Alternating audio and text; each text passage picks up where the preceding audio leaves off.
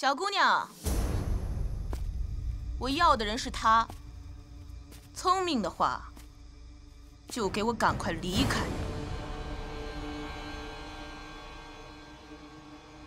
我看他也快不行了。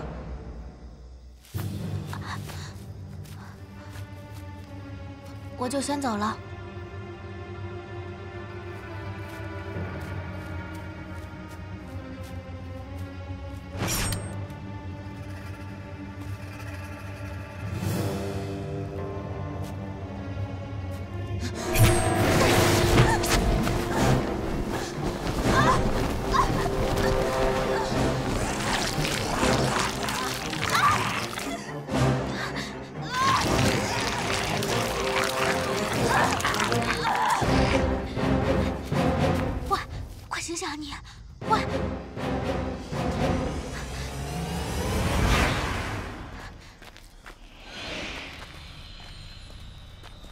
幸好此处有个冰洞，可暂时压制毒性。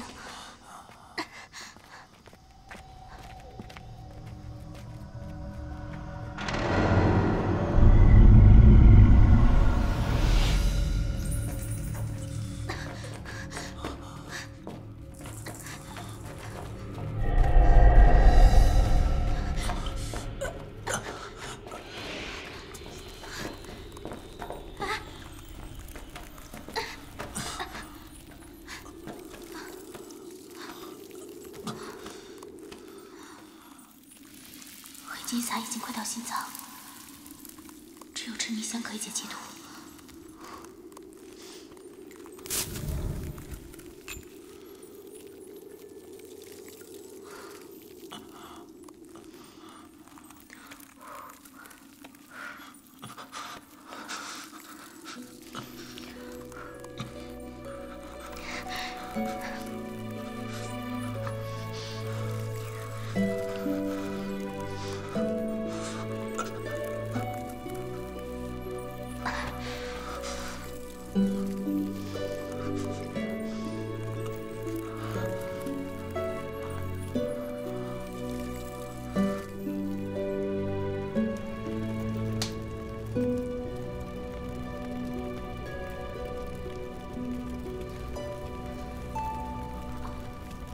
你起来了。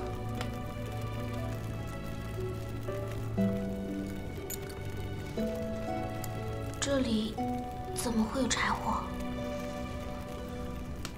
我想有一个温暖的地方给你取暖，所以这把伞便变出了一堆火堆。这伞，我刚刚在惊蛰宴上无意间打开了它，它似是将我们保护在了屏障之下。 不错，这把伞它有灵性，只要一将它打开，便会出现一个结界，将主人罩其在内，不让其受到伤害。只不过这把伞它任生，除了我之外，你是第一个可以打开它的人。只是。 为什么你？刚刚情况紧急，不得已，我才打开了伞。为什么你不顾性命也要来救我？因为你也救过我一次。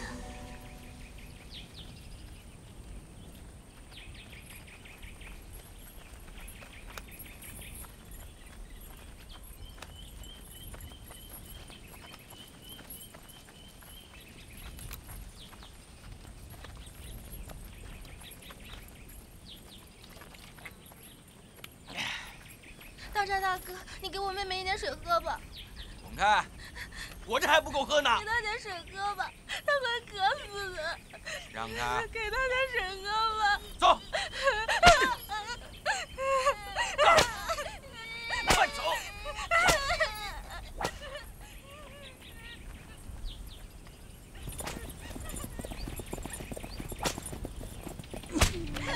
快走！快！ 快！住手！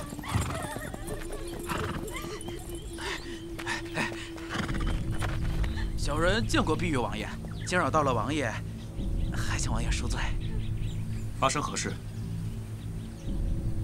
回禀王爷，他们是江南志乡世家桑家的女儿，父亲犯了欺君之罪，全家都被处死，就剩这2个年纪小的，被发配到边关，充当奴仆。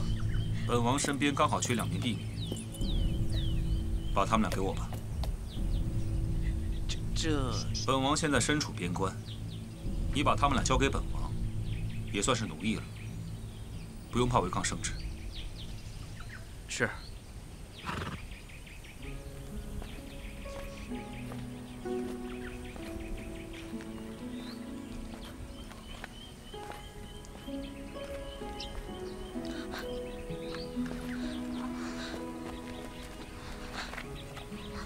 多谢王爷救命之恩。快快起来。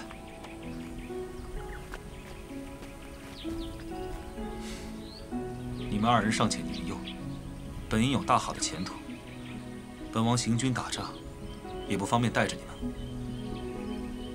我准备了1辆马车，这里向东，应该不出半日，便可走出这个大山。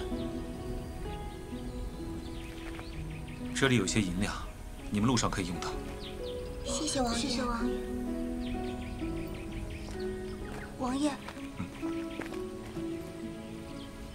这香囊能够驱避灾邪，保平安，祝王爷旗开得胜，平安顺遂。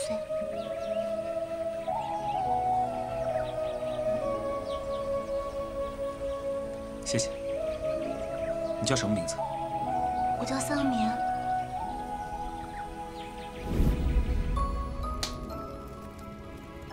哦，原来是你啊！我记得你叫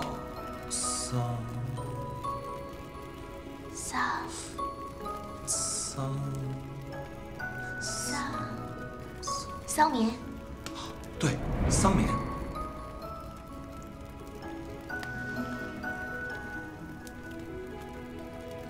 之前一直听人喊你碧玉王爷，你应该也有自己的名字吧？我当然有了，我的名字叫苏明眸。苏明眸，好奇怪的名字呀！哦，是希望你会演读剧的意思吗？我的名字也和眼睛有关，只可惜与你相反，我叫桑眠。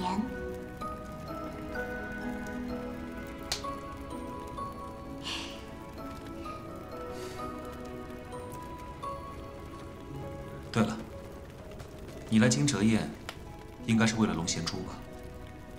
嗯，只可惜我早早来到了刘家山，等来的却是一颗假的龙涎珠。那你为什么这么着急想找到龙涎珠呢？你可还记得我姐姐？我记得。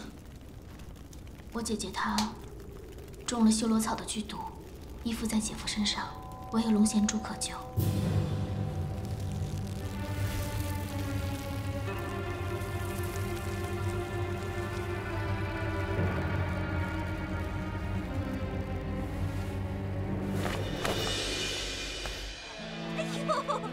刘官人呐，来来来，上面啊，上面上座，前面那个加水。哟，怎么样啊？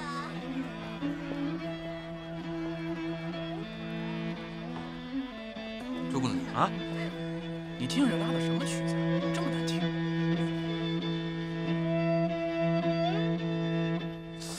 是啊，我去看看。喂，给爷换个曲子，这也太难听了吧！跟你说话呢，跟你说话呢。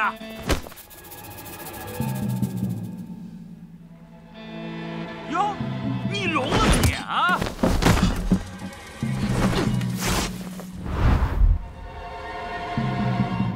哟，还闻个女人，你小女人想疯了吧？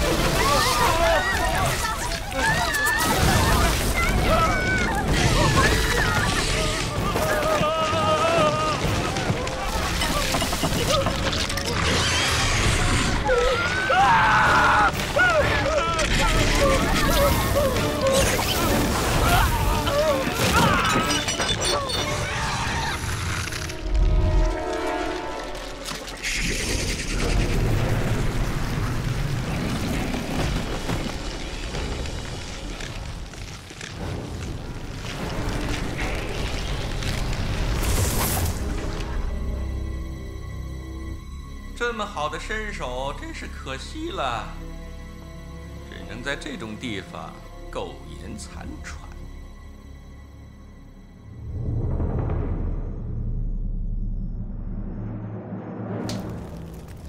其实，想找到龙涎珠，也并非不可能。你知道龙涎珠的下落？龙涎珠作为西域珍品，在先皇在世的时候，曾作为贡品送入宫内，现在一直藏在我皇兄手中。那你可以拿到龙涎珠了。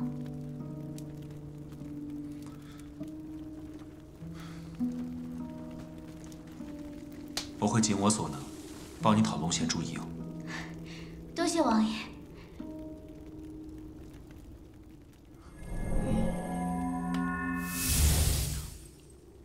这位公子，君大公子，终于舍得出来了是吗？我不是喝醉了吗？所以就来晚了。哎，你们两个这孤男寡女的，挺浪漫呀。不是，你千万别误会，王爷他中了奇女的毒，我是想用这冰冻的寒冰之气为他解毒，这才到了此地。你们敢闯到这里来，谅你们也不知道这里面的凶险。你可知道，这里是流下山最厉害的灵物——冰灵岩的嘴里。你说是可以吞噬万物的饕餮之子冰灵岩？没错。他醒了，走，带我离开，快走！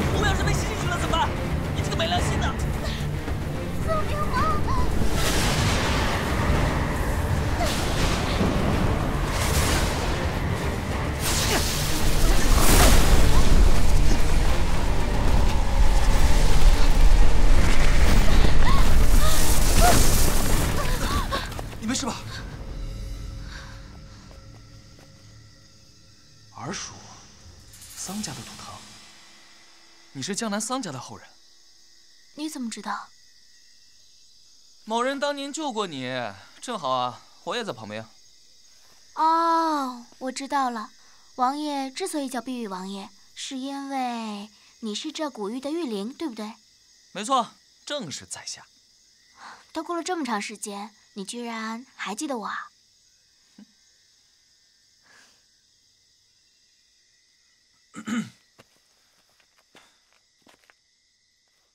桑棉的姐姐中了修罗草的剧毒，需要龙涎珠解救。过几日，我会进宫向皇兄讨要。桑棉，这几日你先住在王府吧。嗯。你还问他要？你知不知道今天的事？走吧。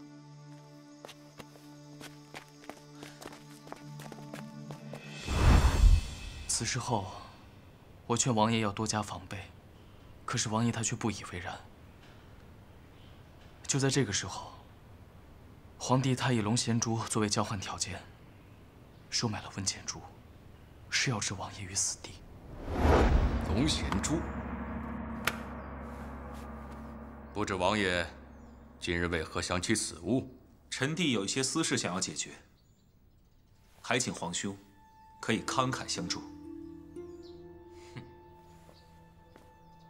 朕今日听闻，碧玉王爷微服私访，万民朝圣，盛况空前。你为朕平定边关，分担解忧，莫说是一个龙涎珠了，就是连朕的江山，你也有资格要。臣弟于日前交出了兵符，这天下是皇兄的天下，这江山，自然是皇兄的江山。臣弟之所求，仅仅是一个小小的龙涎珠罢了。若是朕要你放弃皇权呢？如今天下太平，和亲海晏，靠的是皇兄的洪涛伟略。臣弟胸无大志，早就想归隐山林，做一个悠闲的制伞匠人。那如果我要你的命呢？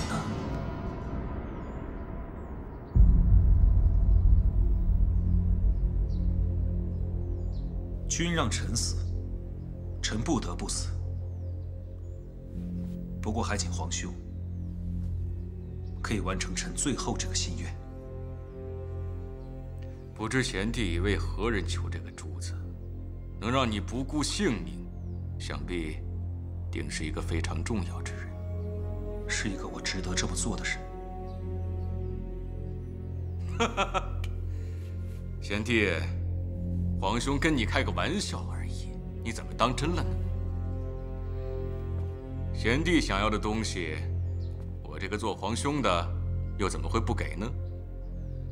只不过这龙涎珠是先帝喜爱之物，我已经决定，在先帝的祭臣中，将龙涎珠作为祭品呈现。贤弟，你来晚了一步啊！哎。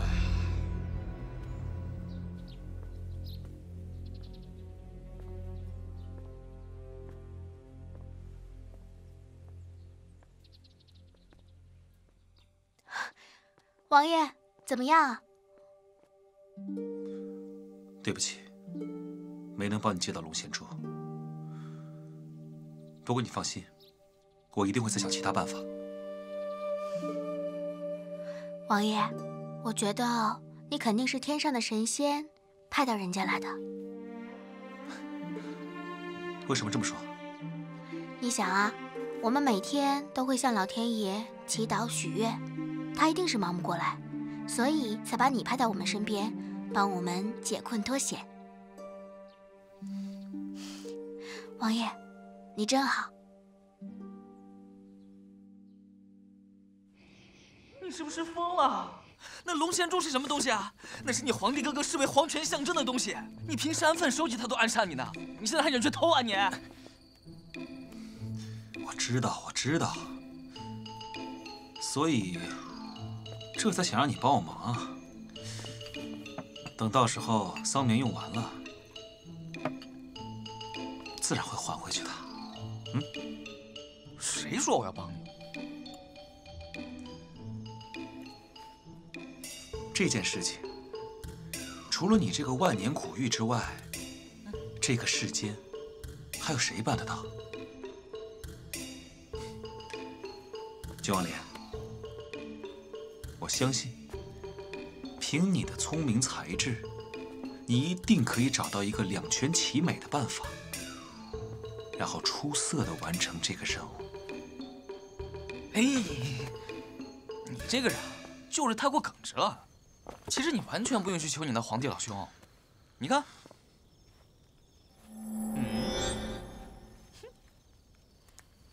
到时候啊，我们就给他来个以假乱真，神不知鬼不觉。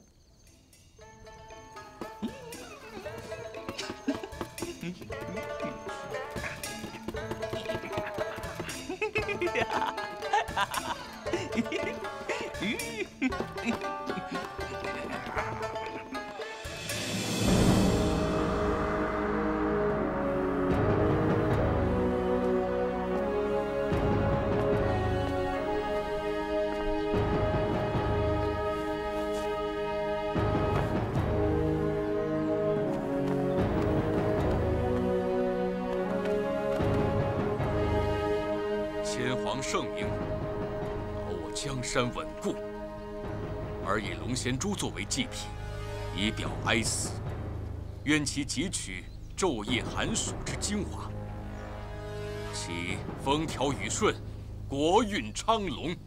风调雨顺，国运昌隆。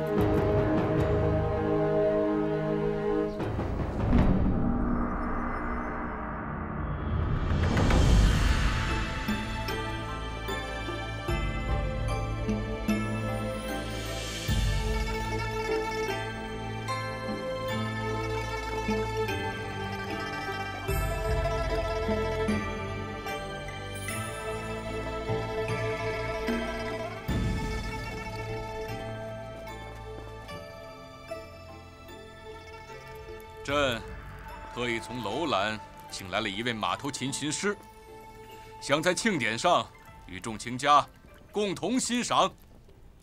谢皇上。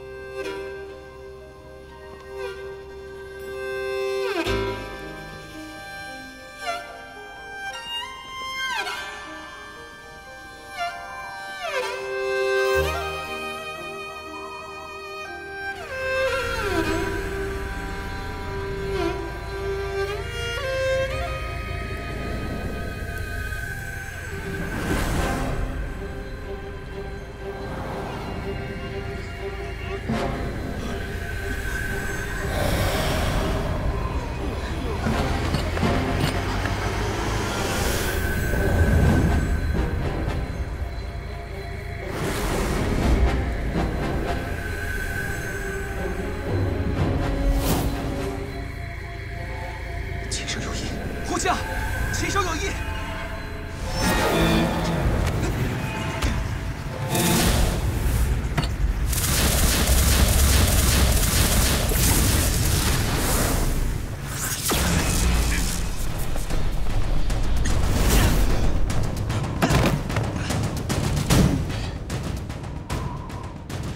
快走！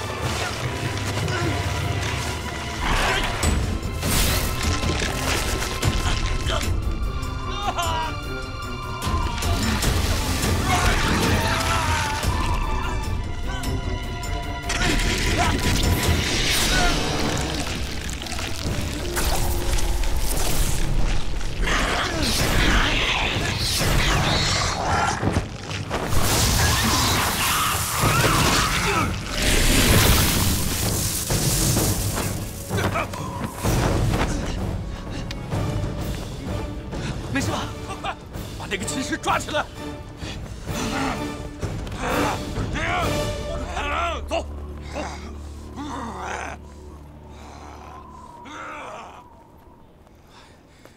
没想到朕千里迢迢寻来的这个琴师，居然是个刺客。幸好先帝护驾得力啊！只不过方才没注意到，君公子也在宴会之上啊。 皇上一心忙着大典的事，怎么会在乎我这样的小人物呢？王爷，皇上，王爷身受重伤，还请准许我二人先行恢复疗伤。也罢，臣弟告退。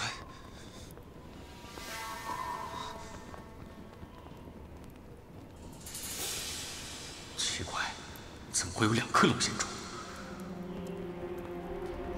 难道这今日之事啊，肯定有蹊跷，8成就是你皇兄干的。那个琴师应该是冲着你来的。你回来了？怎么了？哎，今日大典上的琴师是刺客，他为了保护皇上啊，受伤了。要不要紧？我看看。小伤而已。我不打扰2位了，继续。都什么时候了，治伤要紧。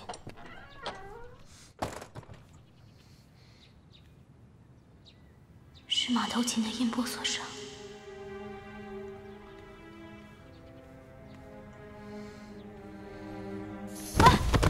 王爷，王爷怎么了？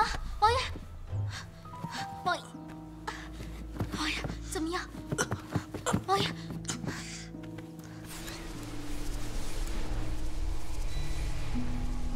你忍一忍，这香能暂时缓解头痛。为何只是暂时？这伤乍一看伤口不深，出血也不多，可伤及的却是内里。刚刚君公子说，这是琴师所伤。对。如果我没看错的话，应该是大梦魔音所伤。被此音波伤者，初时只是头疼，尚可压制，但不出10日，便会内伤而亡。那还好，我还能活10天呢。大不了到时候，你用赤迷香来救我，算我欠你个人情。要用赤迷香的话，还需一味药引。什么药引？留下山上的金苍花，以此花为引，方可完全治愈你的伤。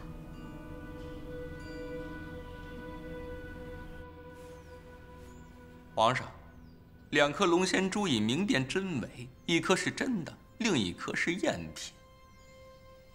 赝品。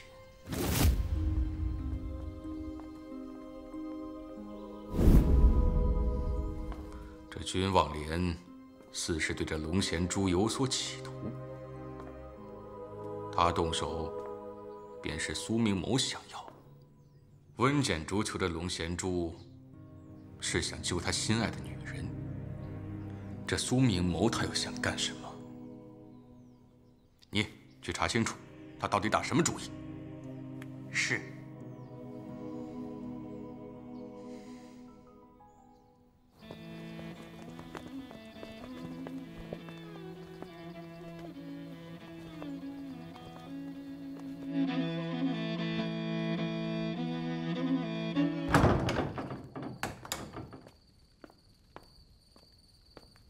你为何要伤碧玉王爷？他答应帮我求得龙涎珠救姐姐的。许久未见，就跟你姐夫这么讲话吗？谁阻挡我得到龙涎珠，我就对谁不客气。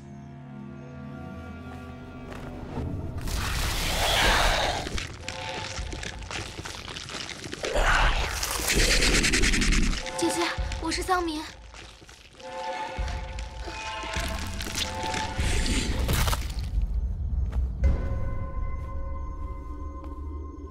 心仪自从被修罗草吞噬，我便将那株修罗草移植在我背上，用我的血维持他的生命。再拖下去，龙涎珠也救不了他。王爷既然答应了我，就一定会做到的。我警告你，不要再对无辜的人出手。无辜？你不要忘了，是谁灭了丧尸满门？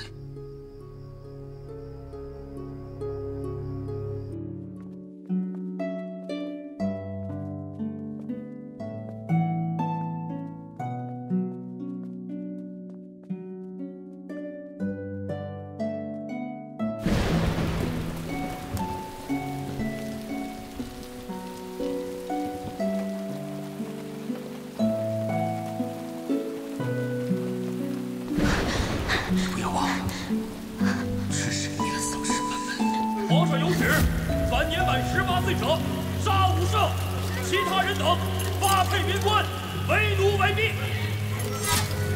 杀！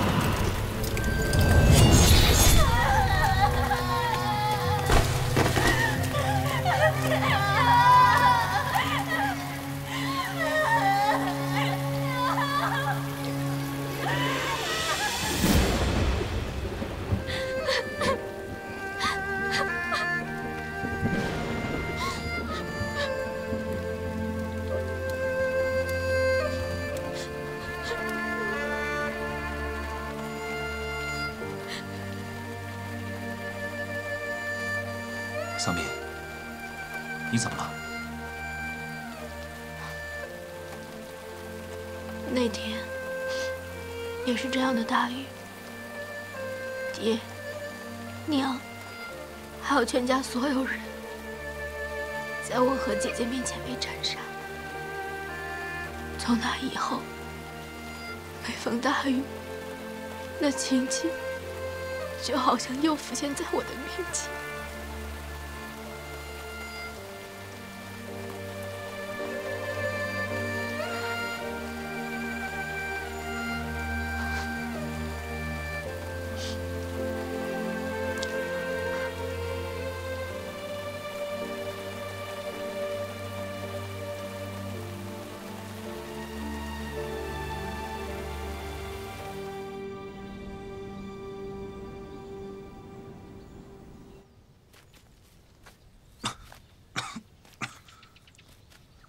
你身上有伤，昨夜又沾了湿气，应该留在王府中好好调养的。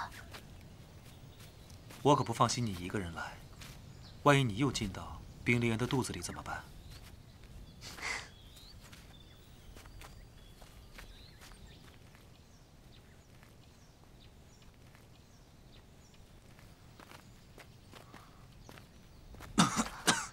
王爷，你没事吧？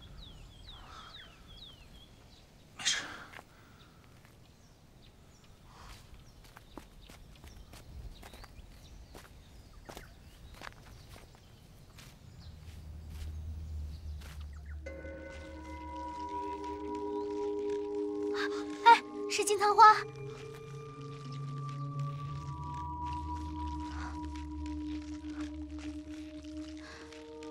一早听闻金苍花周围的植物会变为害人的食人花，没想到就是真的。